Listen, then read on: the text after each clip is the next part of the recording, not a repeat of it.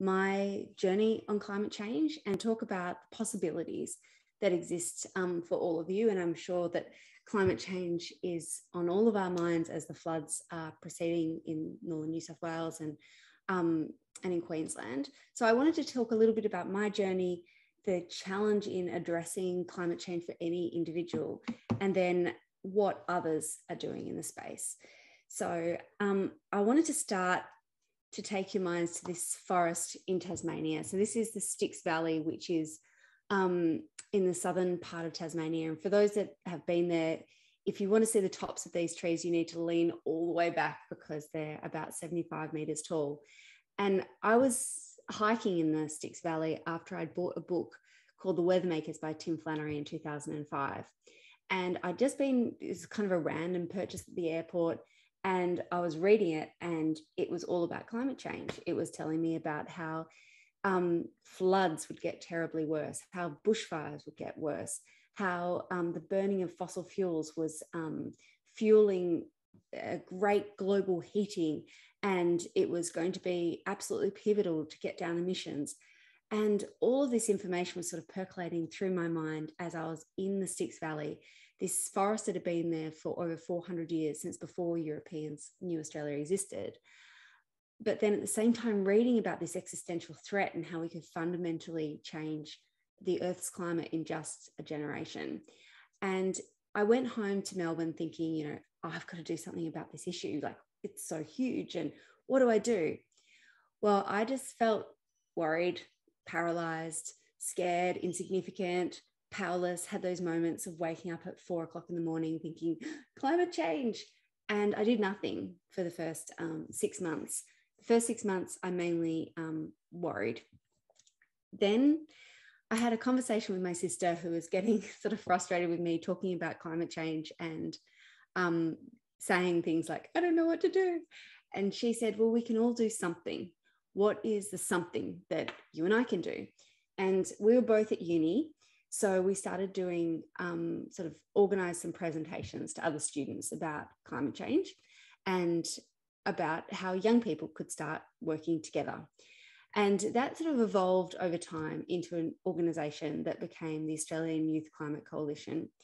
So from that sort of spark from my sister saying we need to do something, I suppose I looked at, well, where do I operate? I'm a uni student. I don't have any real power or knowledge, but I could talk to other young people. And it's clear to me that young people were going to be some of the most affected, because the younger you are, the more impacted by climate change you'll be as the climate crisis proceeds. So I thought that it was really important that young people had a voice, and it happened to be the group that I was most connected to. So the AYCC, this is a few photos from the journey. It's an organisation now that's, I suppose, 15 or 16 years old, and it started in 2006 after we'd started doing these sort of presentations in schools, and then other young people had said, I want to get involved as well. And it was an opportunity for lots of people to get involved in advocating. So you would have seen this student strikes, for instance, that happened in the last few years. The AYCC was really critical in supporting student strikers around Australia to get out there and tell their story and get people on the streets. Repower Our Schools is an initiative about getting schools to practically reduce emissions and get students working together to help schools do that. And lots of different initiatives that came out over time. But after I'd sort of worked at the AYCC for maybe 5 or 6 years and felt like I was tackling one gap, which was getting young people involved, the thing that really frustrated me was at that time, this is sort of 2010, 2011, was that there still wasn't any policy action. And the conversation that happened in Australia was generally between the sort of policy wonks, the scientists and the politicians, and it was a highly politicised issue. So when I left the AYCC and looked for something else, I went to a group called the Climate Commission. So the Climate Commission was a government body that was established under Julia Gillard to provide accurate information about climate change to the general public. And this is Tim Flannery, who you might be familiar with, an Australian of the Year who is a scientist, and we work with lots of other scientists trying to translate that information. And we're independent of government, and my role was as the communications advisor. So this was at the during the carbon tax debate, when there was so much animosity about climate change. It was a really challenging issue to be working on. This particular speech where Tim is talking, we were in Parramatta, and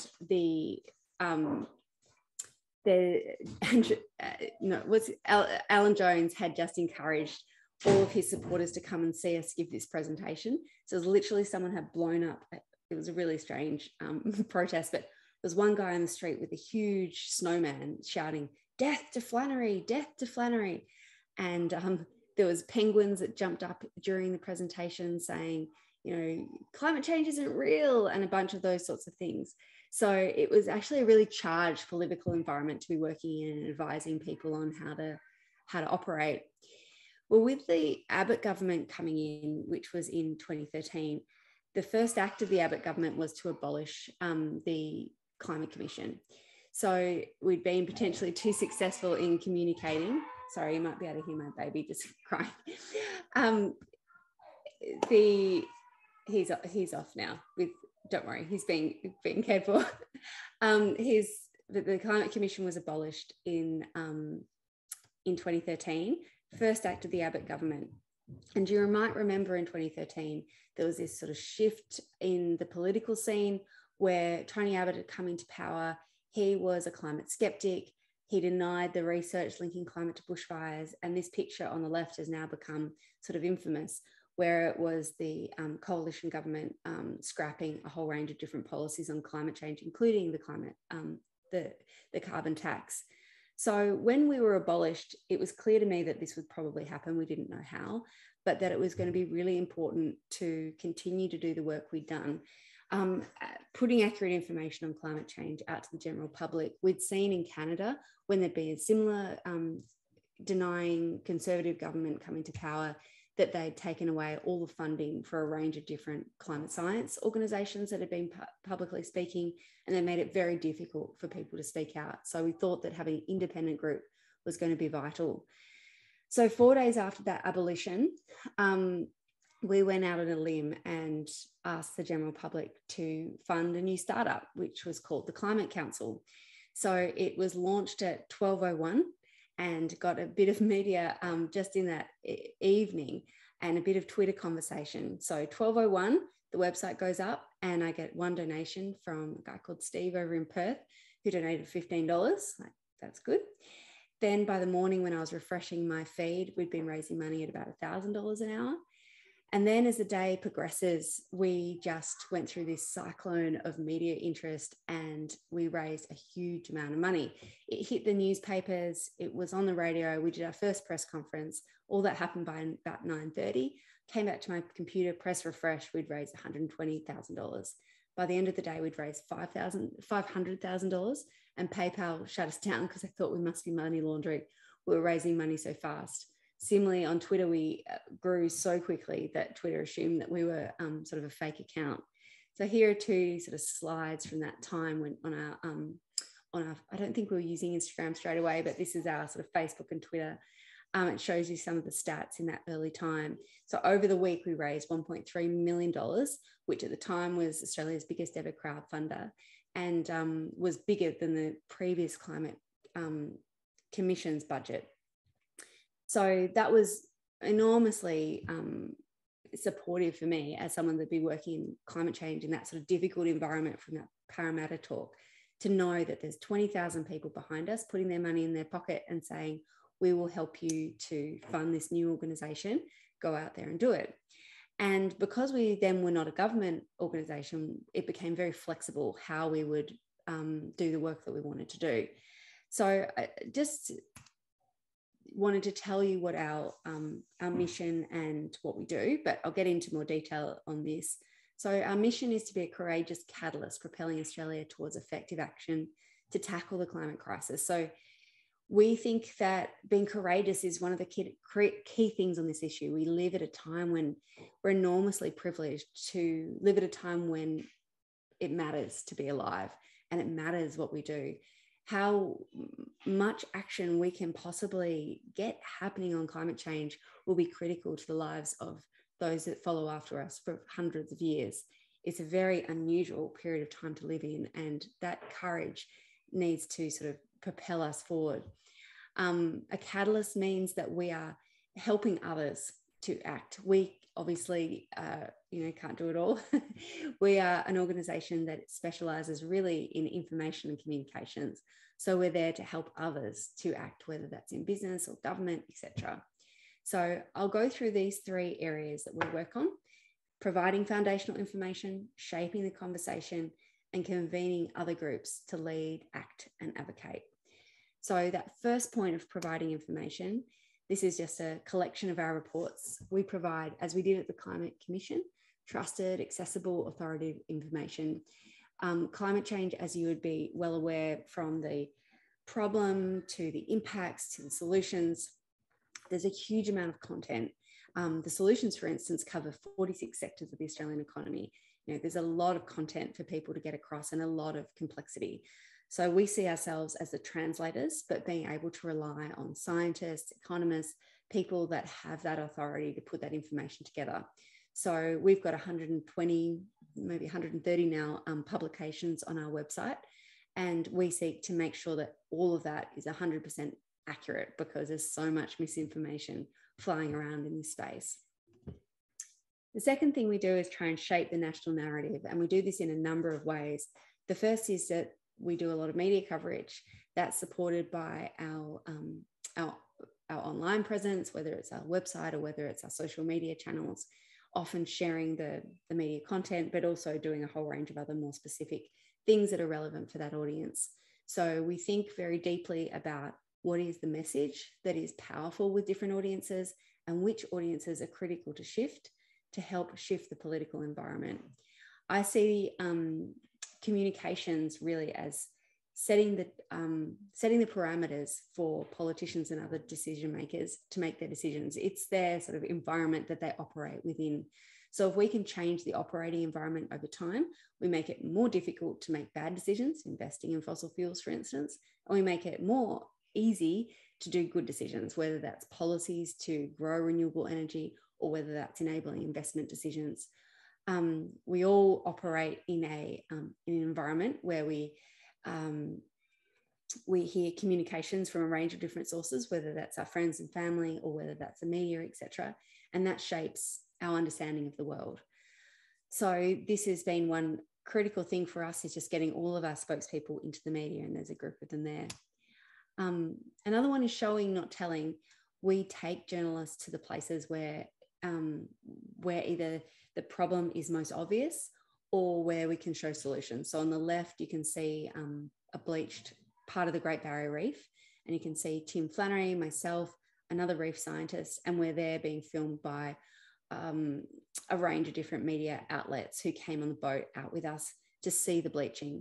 If we weren't taking journalists to see the bleaching, there literally just wouldn't be that much footage, because it costs a lot to get cameras out there and to get the underwater cameras to really capture the bleaching. So that was really important to be able to tell that story to Australians. On the right is some offshore wind in the UK, and one of our specialists talking to a journalist there. So taking journalists overseas, because often we can really get in a bubble in Australia, not realizing how much is actually happening around the world. So it's really important to show the rest of the world is actually moving pretty fast on this, particularly from a technological perspective. And let's make sure that we as Australians can see what's happening. And the third thing is empowering others. So I said earlier that when I went into working climate communications, I was worried that this was just about policy wonks and scientists, and not enough Australians could see themselves reflected in those talking about climate change. Excuse me. So when I started the Climate Council, I felt really passionate about getting a whole range of other voices speaking. So that started with experts, but then I started another sort of startup within a startup, if you like, called the Climate Media Centre, which is essentially a PR hub for climate change. So the Climate Media Centre works with doctors, farmers, solar installers, surfers, AFL players, a whole raft of different people to get different voices out there in the media and on social media, etc., in the whole communications landscape, talking about climate change. And they will go and speak to their politicians, for instance. So, you know, it's hard for me to go and talk to a conservative politician about climate change and get heard, whereas a farmer might have much more traction. A former defense chief might have more traction. So that's the sort of lens that we look at it through for the Climate Media Centre. So you can see Charlie Prell with his little wind turbine. He's a farmer nearish to Canberra in Goulburn. And he's the chair of Farmers for Climate Action, a new group. Then there's Ann Sharma. She's a teenage litigant. She and a whole range of other young people have been taking the Environment Minister to court to say, you've been negligent by failing to address climate change and endangering our future. So that's got a lot of media traction through our support. And those teenagers, it's a really great story about speaking truth to power. There's Belinda Bagg. She's from Surfers for Climate Action. She's a famous surfer, and she's involved a whole range of other surfers to tell the story to particularly to coastal communities on what is the impact of climate change. And they had a big role in stopping an offshore drilling project called PEP 11 recently in New South Wales. Then there's Darren Sullivan, a firefighter. Firefighters have a really important role to play in tackling extreme weather events. As we've just been seeing, it's not just firefighters fighting fires, they also help in swiftwater rescue, for instance.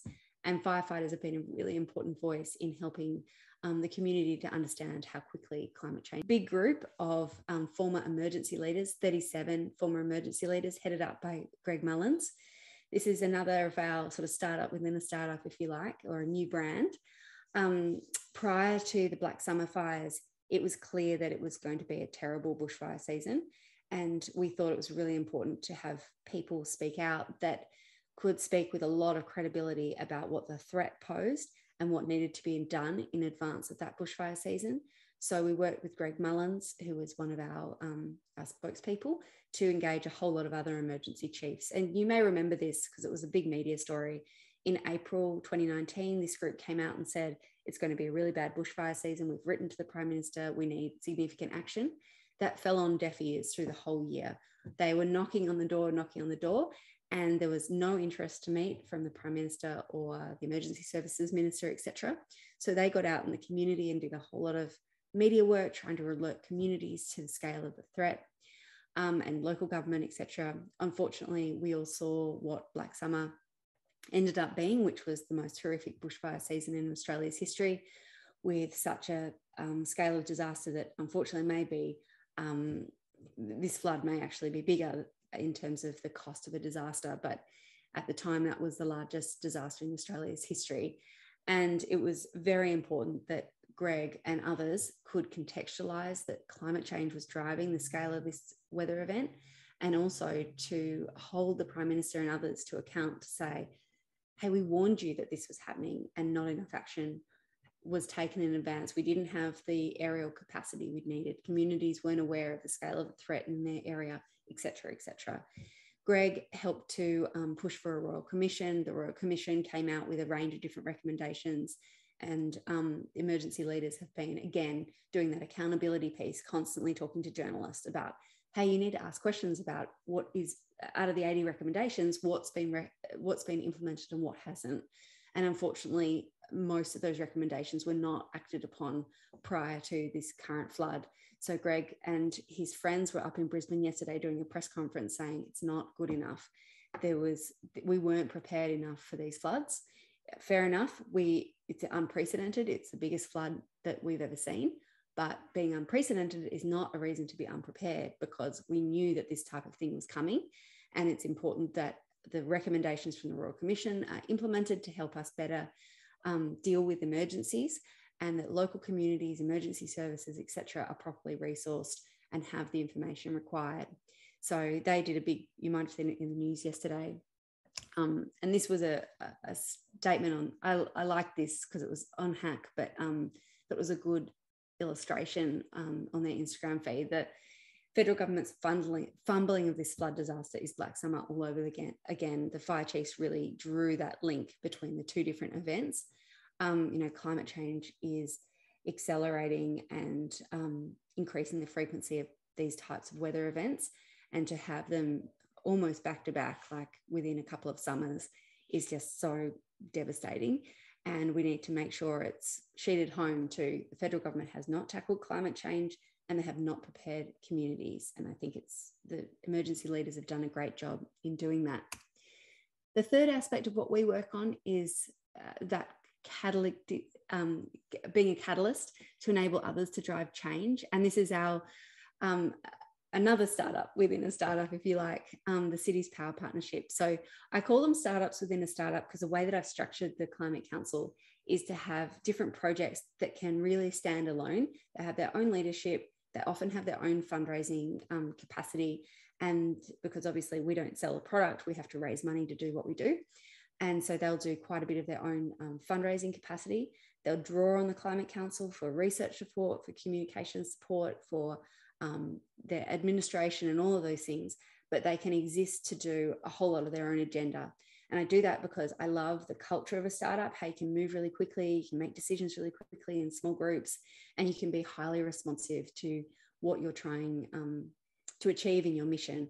So the Cities Power Partnership is about engaging local governments. So that sort of responsive element is that they can be talking to local government about what they need and making decisions quickly about shifting. And it's about getting local governments to install projects and policies that can be getting down emissions and growing renewable energy, as well as helping local governments become advocates to state and federal governments to help them do those policy and investment pieces. So this is a group of local governments seeing a massive solar farm in the Flinders Ranges. And this is part of what we do, is just expose local governments to the types of things that they could do. And we've now, the Cities Power Partnership covers local governments representing 65% of Australians. So often here, you know, the federal government's not doing enough, and that's absolutely true. But at different levels of government, local, state, there's actually a lot happening. And to be covering 65% of Australia's population with around about 170 councils has been a really powerful way to show what can be done, but also to get projects underway that can be scaled and replicated at larger levels of government or other local governments. So if we can get projects and policies that work, if we can show almost the business case, if you like, then we can hope that, you know, it continues on. And once the federal government, late to the party, arrives, they can be taking up these solutions that are underway everywhere else.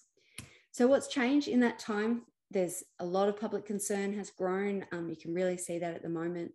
The significant climate action at state and local levels, business and community are leading the way. The public gets what solutions are now, where they didn't 8 years ago. Renewable energy wasn't really something that was discussed. Coal has largely lost its social license, and gas is on the way to losing its social license too. And Australians are increasingly experiencing climate change, but it's not just that they've experienced it through these floods or fires or drought, it's that they understand that climate change is what's driving it. And we've got that diversity of voices that are now speaking out. But the political situation remains pretty vexed at a federal level. There's Scott Morrison holding a lump of coal just a few years ago. But on the right, you see a lot of progress. So this is the New South Wales government that is a Liberal national government, but there's Matt Keane on the far left who has initiated a whole range of renewable energy zones across the state.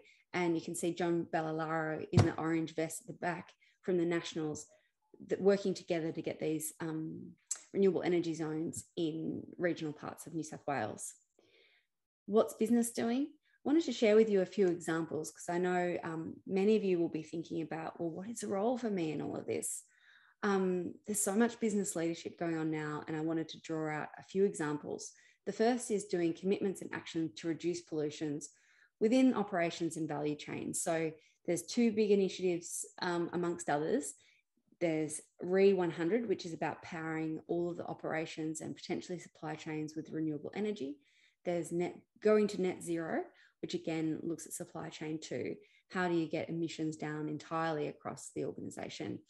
I put a few examples there, and I think Woolworths is doing a good job, because they're not only trying to make this change within the organization, but they're doing a lot publicly, and they've obviously got a big retail business, so they can tell the story to consumers consistently. So they obviously haven't got everything right, but I think that they're on a good path. Secondly, investment. I think you all know this guy. I love the way Mike Cannon-Brookes is approaching his investments, because he's doing so again in a very public way, and trying to not only change what he's doing, but also to bring others along with him. So you might have seen the Sun Cable initiative, which is one of the biggest solar and renewable projects in Australia's history that he's progressing. It was in the news today. He's doing that with Andrew Forrest. He's done a range of other initiatives. He was in the news a couple of weeks ago, also trying to do a takeover bid with AGL, which is the biggest coal polluter in Australia. So he's done some fantastic things in this space. So he could also be for the next slide, which is advocacy. But I drew out Sam Mostyn, who's a board director across a range of different companies. So Sam, 20 years ago, was working at Insurance Group Australia, trying to move insurance companies to do more on climate change. But now she's also on the boards of Virgin, on Mirvac, Transurban, a range of different boards. And you can see in each of those cases that she's doing a whole range of advocacy work to help those companies do things differently. She's on the board of our organisation as well as the Climate Council, and she does a whole lot of speaking out publicly, particularly about how business can do more, and how she really sees the flow of capital as being critical in terms of creating change, that politicians will follow the capital rather than the other way around. Although obviously we do need some policy settings that enable that to happen too. But she talks a lot about how capital is shifting around the world, and that investment environment is making it easier and easier for companies to do more, and then for governments to do more too, and the Australian government needing to catch up. So her advocacy has been really powerful. Another example is developing solutions. So this is Sam Elsom from Sea Forest. He's really passionate about seaweed, and there's so many initiatives now right around Australia, right around the world, with people thinking, well, how can I take my my capacity in developing solutions, and particularly people with that sort of startup mentality, founder mentality, and make something brilliant that can reduce emissions or help us get away from fossil fuels. I wanted to mention this particularly because I think in an environment where so many of you are founders or work for organizations that are in that sort of startup, or one of the startup phases, I suppose, there's often many of them, there's so much power in that mentality. And as I am I think of myself as a social entrepreneur, if you like, but it's such a rare skill set, people that can create a vision and then say, well, how am I going to make this vision happen, and then actually do it? It's such a powerful skill set and sense of self-belief. So this is something that, you can't necessarily buy into organizations. It's really hard to find. So if you've got it, it's something that can be harnessed in tackling the climate crisis. So just a couple of final comments. What else has changed? Climate change went from being something that was a future issue to being around us right now. So this is Cobargo in southern New South Wales, sort of before and after the Black Summer bushfires. That town was razed to the ground. And the experience that many in northern New South Wales and southern Queensland are going through now, Cobargo was experiencing a couple of years ago, but from a different type of extreme weather event. This is the Wilson River over Lismore. And you can see just the sheer scale of devastation with a flood that absolutely smashed records. By 2 meters, this flood was off the charts. And it's not as if this community hasn't been experiencing severe weather events. The weather events are one after the other. Lismore's experienced 3 major flooding events, the sort of mega floods, 1 in 100, 1 in 1,000 year events in the last 10 years. So it's absolutely here with us now. And as I've mentioned, it's primarily caused by the burning of coal, oil, and gas. So the solution to climate crisis is relatively simple. We need to get off these things. And whether it's changing the way we invest, changing the policies that we have, or whether it's developing new solutions, but actually the technology is all there to do the transition we need to do right now.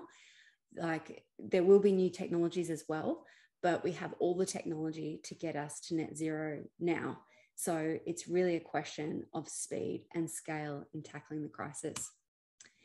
So who are the leaders that we need right now? That was my sort of first slide. I think it's about culture within organizations that allows us to take risks when we are sort of thinking about our sphere of influence and how we can create some change. Reevaluating our roles. We often say, oh, it's too hard. That feeling I had when I was sort of starting to think about climate change, it's very self-limiting. It's too scary, it's too big, I don't know my role.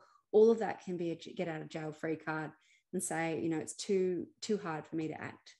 There's a lot of opportunity to invest in allies and partners. There's lots of different business partnerships from Investors Group on climate change to the RE100. There's lots of opportunities to do things together.